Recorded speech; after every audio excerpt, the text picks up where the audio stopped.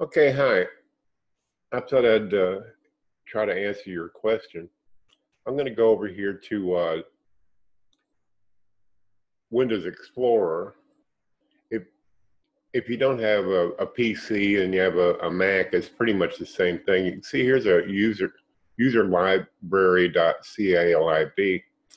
Okay, I'm just going to go to Documents and let's see. You have what? Architectural. Okay. All right, I got my Architectural 2019 here in my documents under my documents, and this is the data folder. Double click on it, go to database libraries, and right there, user library.calib. What you can do if you want to save this file, now I haven't done anything with mine, but let me show you one. We'll go back to documents. I'll go over here to Chief Architect Premier X10 data, same thing, database libraries. And here's my user library. And you can see it's quite large, gigabyte and a half. And you can save, right click on the file, copy it, put it in some safe location. And then, see, I'm gonna go over here and start up Architectural 2019. Well, I guess you're gonna upgrade to Pro. So I think I'll just, if you have Architectural, and I'll open my Home Designer Pro. Oh, dadgummit. I clicked on the wrong icon. Sorry about that. I haven't had breakfast yet. Give me a break. Okay. Pro 2019. Okay. So what I'm going to do is try to import my X10 user library into Home Designer Pro. So we'll open Home Designer Pro with just a blank plan,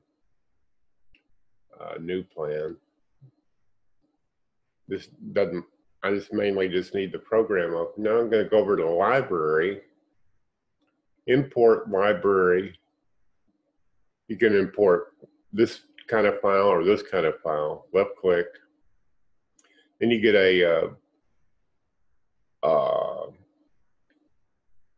and this is something that's special that I set up on OneDrive, which is not germane to what we're talking about. I'm going to go to Documents on the hard drive, X10 data.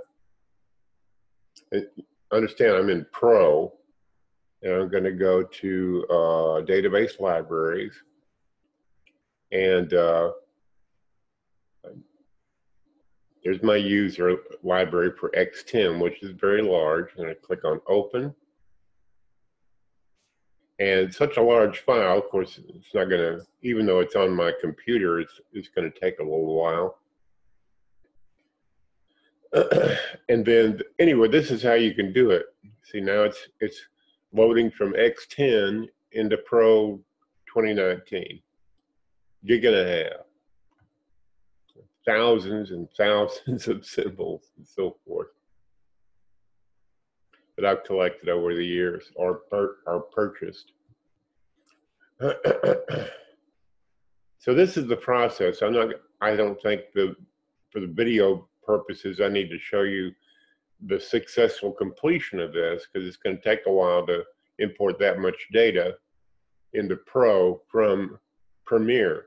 But the point is, you can save your library, your user library that you were concerned about, put it in a safe location, and then import it using the library import command.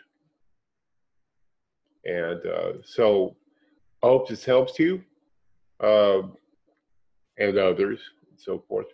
Have a good day. I'm going to end the video now. This will work. It's just a huge file and it'll take a while. Thank you.